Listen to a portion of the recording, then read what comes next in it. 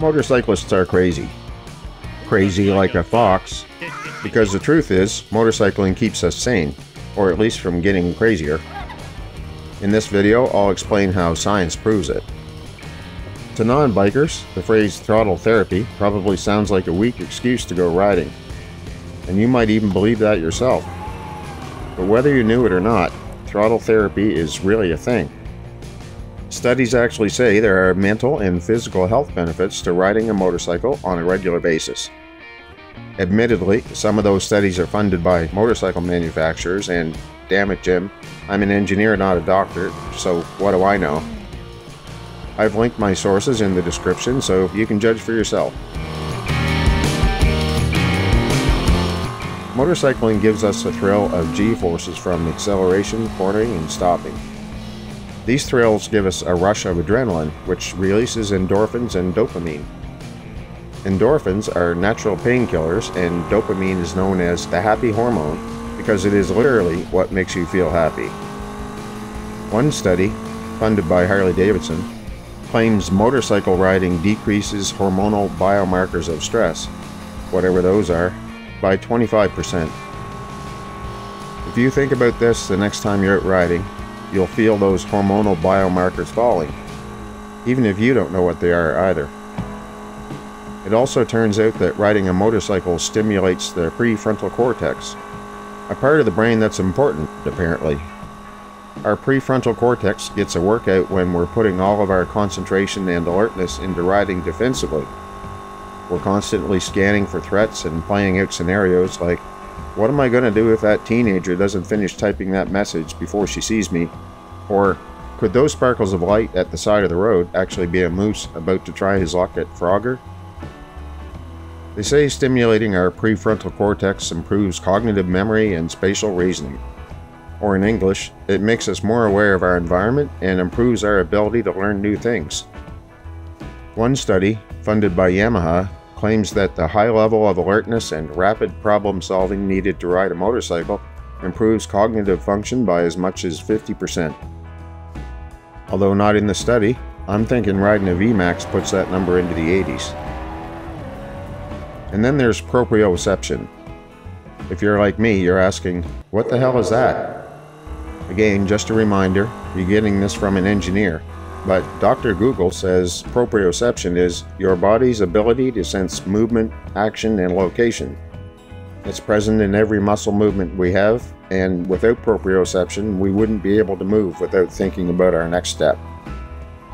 Apparently, better proprioception has a direct impact on the function of the cerebellum, the part of the brain controlling movement, learning, and thinking skills. Alzheimer's and dementia patients commonly show reduced cerebellum function.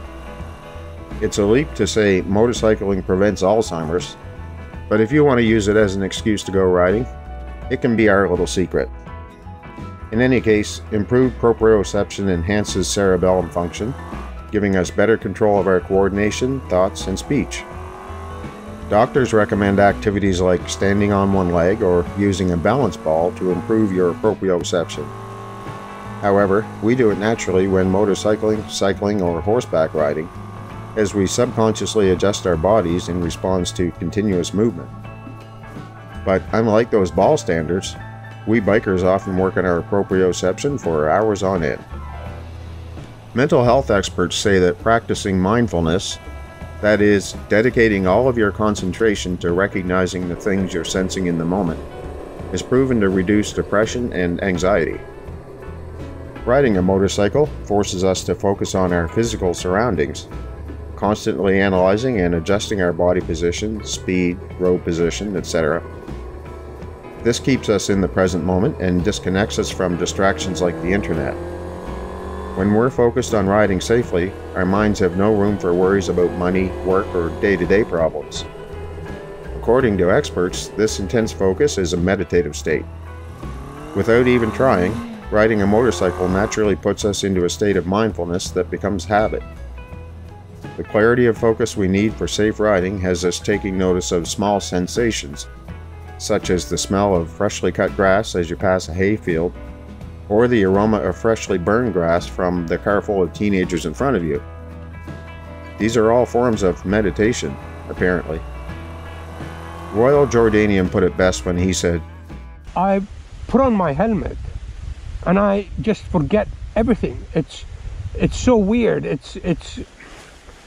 You forget all your stresses because it's you, the machine, and nothing else. Your life depends on it. The way I see it, inside of my helmet is my own space. And everyone needs their own space. Studies also show that motorcycling is good for your physical health, which in turn is good for your mental health.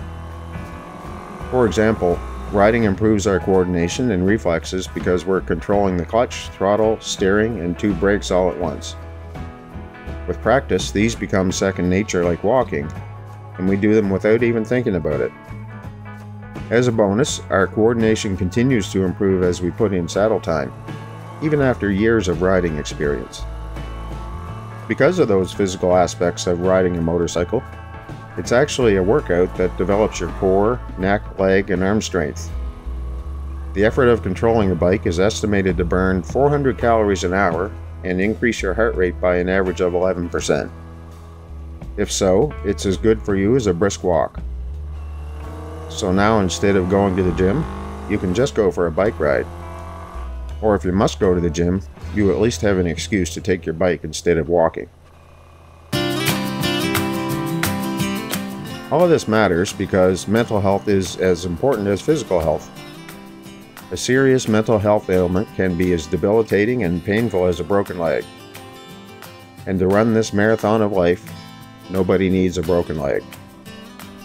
Maybe for you, all the above just confirms how scientists can make something fun sound cold and clinical. The truth is, all of this stuff about proprioception, the prefrontal cortex, endorphins, and mindfulness, none of it matters a damn. All that really matters is that you enjoy riding your motorcycle. The rest will look after itself. Thanks for watching.